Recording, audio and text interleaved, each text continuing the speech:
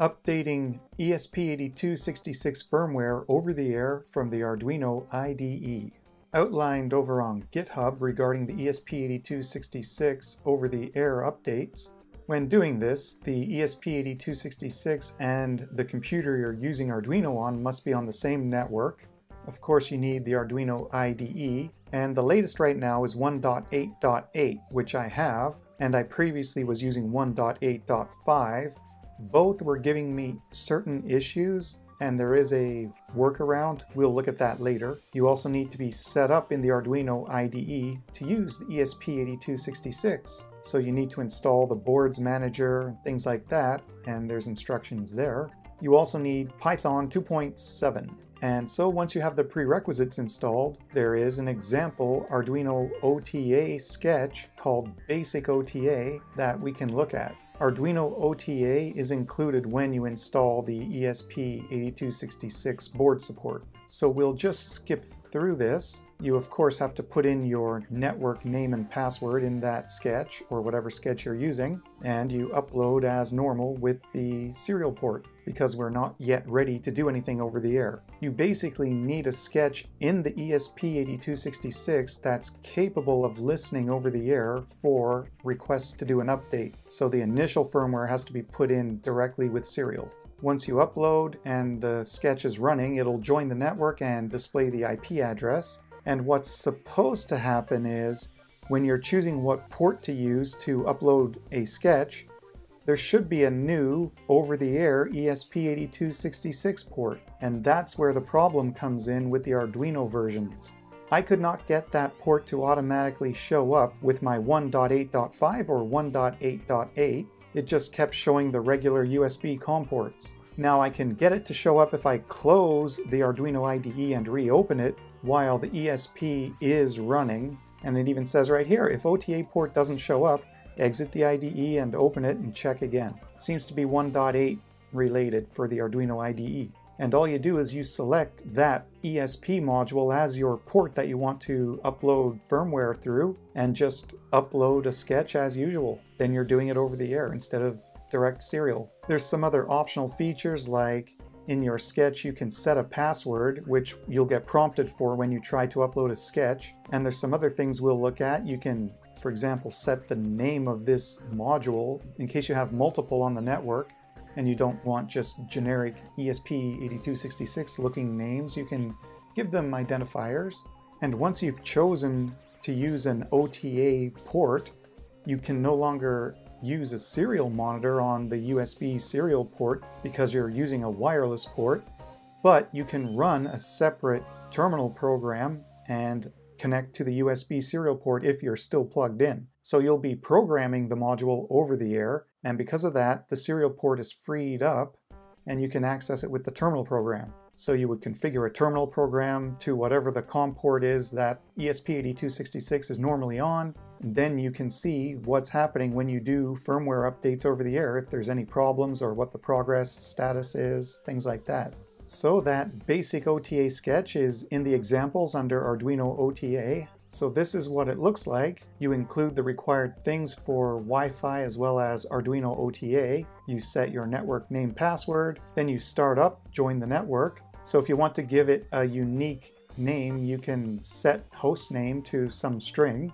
You can set a password if you want to have that pop up during flashing. And if you want to print out debug messages for all phases of doing an over-the-air update, when you start the update, you can figure out if you're updating a sketch or the SPIF file system and print out a debug message confirming what you're about to do. When you're done, you can print an end message. While the update is happening, you can show a progress report, and if there happens to be an error, you can detect what kind of error and show that. But all of that is optional. All you really need to do, make sure you're on wireless, and then begin the Arduino OTA. In the main loop, you have to make sure you call the Arduino OTA handler so it can go in and check if it's time to do an OTA update. If by chance you have a very time-sensitive main loop and you don't really want to add in some extra routine that you have to go out and handle, you could make this just so that it's not constantly looking for over-the-air updates. You could just put this in the setup routine, have maybe a 5 or 10 second loop or something where you're looking for OTA update attempts. And if you don't get one within the short time period, just continue on and then run the main loop and never check again. So if you wanted to do an OTA update, you would have to go reset the module somehow, either directly or through some web interface, and get it to check if there's an OTA update happening again while you're in your startup routine. I took that example sketch and took out everything that's not really necessary. I still wanted some serial debug and I wanted to know where I'm at joining the network, but this is the absolute basics. So the network name and password would go here. We only really need to include Wi-Fi and OTA headers. So we join the network and display the IP. And all we got to do is say Arduino OTA.begin. And then in the main loop, I just do the handling. And I don't have any code here, but this is fine. This will just run as an empty program. All it's doing is checking if I'm trying to do OTA updates. And that's all I need to do for a test right now. So I'm using the Node MCU board and I'm using my USB serial port, and there's no ESP8266 over-the-air port showing. So I've uploaded this. I'm going to reset the board and have it join Wi-Fi again. So it's connecting. So I finally connected, and at this point, now there should be an OTA ESP8266 port available. I've done all kinds of things. I tried leaving it for a while. I've tried restarting the ESP several times. The only way I can get this port to show up is shut down the Arduino IDE and launch it again. So I'm going to do that now. Now I'm back. So now if I go and choose port, now I have the ESP8266 and there's my IP. So I'm going to choose the ESP8266 as the port to program. And the serial monitor immediately disappeared because it's not supported over the air. So I'm running CoolTerm on the Mac, and I'm connected to the regular serial port for this module because I am still plugged into USB, so I can still now get my debug messages if I do anything else. So now that the ESP is up and running and it's capable of receiving over-the-air updates, and my port is the over-the-air network port, I have another sketch to blink an LED. So this sketch as well, because I still want to be able to support over-the-air updates when I re-flash the module, I still have to make sure I have Wi-Fi and over-the-air capabilities. Now I'm going to blink an LED on port D1. So that LED is right here with a series resistor. I could only find 1K, so I put 2 in parallel to give me 500 ohms. I will put in my network info when I'm ready to upload. Same stuff, join Wi-Fi, show the IP info on the debug port, which is going to show up over on CoolTerm now. And this time I want to configure the host name so that what shows up in the port is not going to be something generic like this. I want it to say GR ESP8266.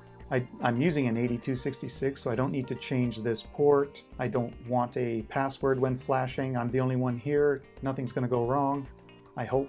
And because I am using the serial port, I did allow it to show all these debug messages while it's doing over-the-air update. Then I need Arduino OTA.begin, and then in my loop, I'm going to go in and handle whether or not there's an over-the-air request.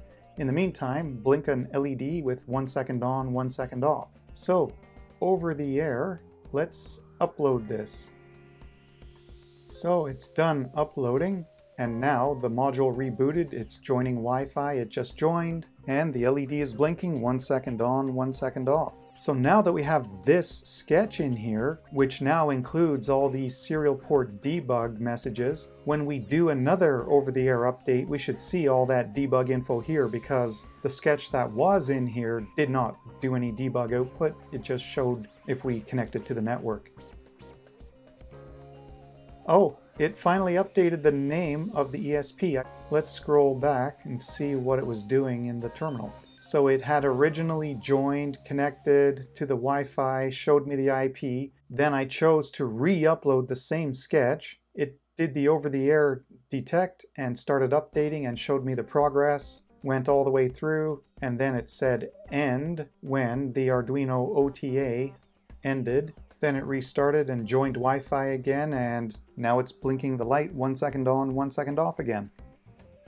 So that's the fast way to get up and running doing this over the air, but be aware that in the current Arduino IDE versions, you may have to close it down and reopen it to get the over-the-air network port to show up. Otherwise, it seems to work well.